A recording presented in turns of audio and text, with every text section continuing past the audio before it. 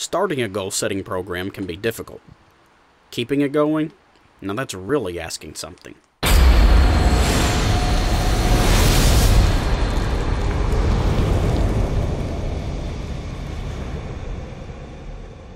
We're going to use the illustration of building a fire as an example of how to start, and more importantly, keep a goal-setting program going.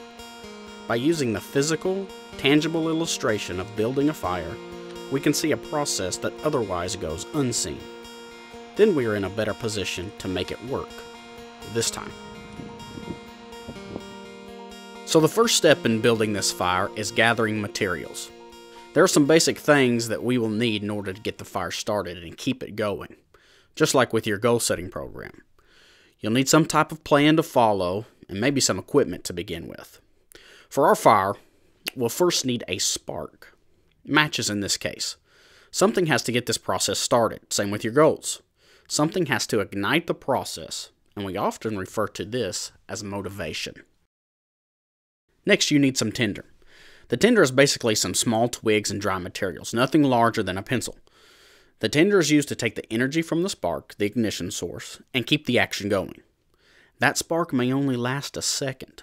If there isn't something ready to take its energy and move the process along, the fire will die. Sound familiar? The third item on a list of materials we'll need for building this fire is kindling. Kindling is just a fancy name for some sticks. Ideally, you'll want these sticks to range in size from your pinky to your thumb. These sticks feed off the energy of your tinder and really get the fire going. Finally, you need some logs. Pretty self-explanatory.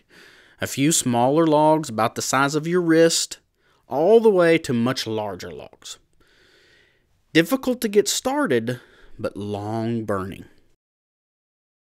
Now that you have all the materials you need, it's time to light this thing, literally. And that brings us to problem number 1. Getting started.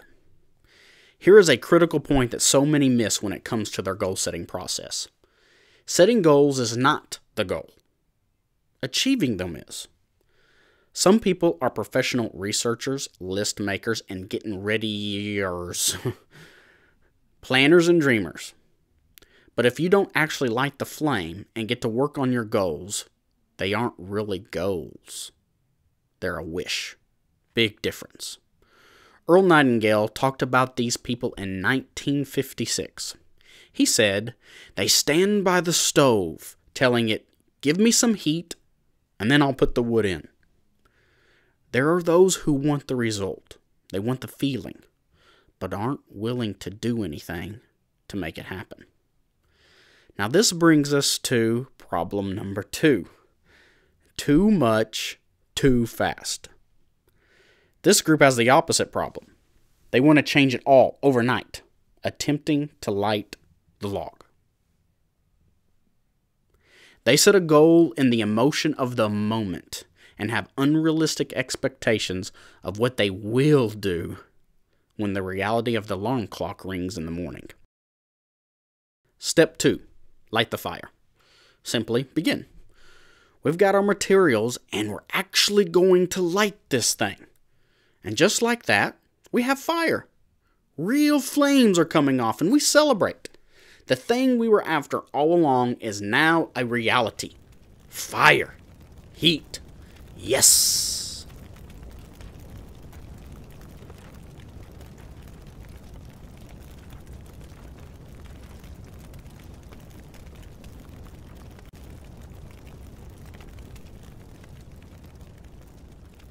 And then problem number 3. Start and think that's enough. The first sign of some real results and we stop. 1 or 2 trips to the gym and then... If those people who struggle with the first problem are professional getting readyers, then this group is the professional starters. Start, stop. Start, stop. Never really getting the true results that they were after. The tinder burns up and then nothing. Their fire is dead. But that's not you, right? So let's try it again. Relight. And this time we're serious about not just getting the flame lit, but building a fire. Which brings us to step number 3. Keep adding and make adjustments.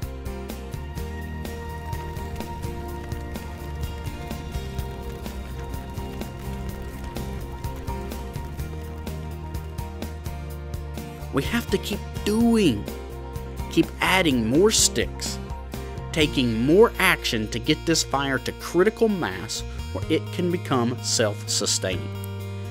This is the most critical time in your fire and your goal.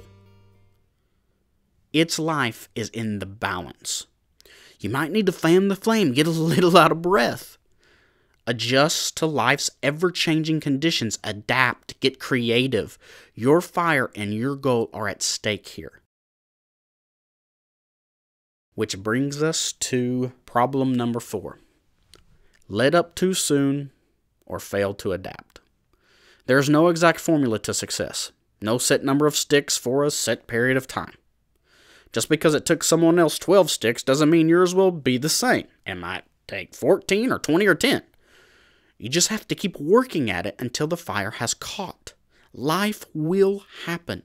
Conditions will change. You will need to adapt. And you've worked this hard. You're almost there. Just don't stop.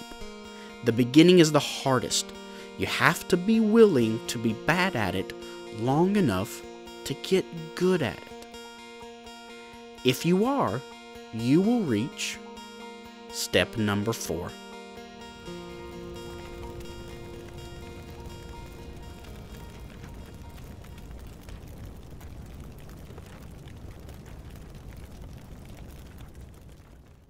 Step 4.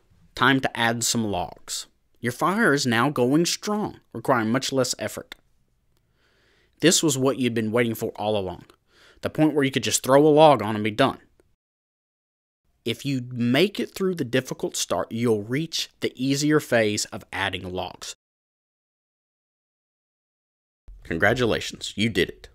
You built a fire. Your fire is now capable of sustaining itself as long as you don't make the final mistake. You completely stop.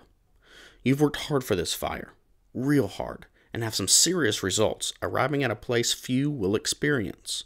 You set a goal, had a plan, gathered your materials, got started, worked hard, huffing and puffing to get it going, adding more to it and making adjustments along the way. But if you completely stop, your fire will die. And guess where that will leave you? Back at the very beginning. You have to start all over again. Obviously, this is true of your goal too, and it happens to the best of us. Train for months and months to run a marathon, 26.2 miles, building a roaring fire along the way.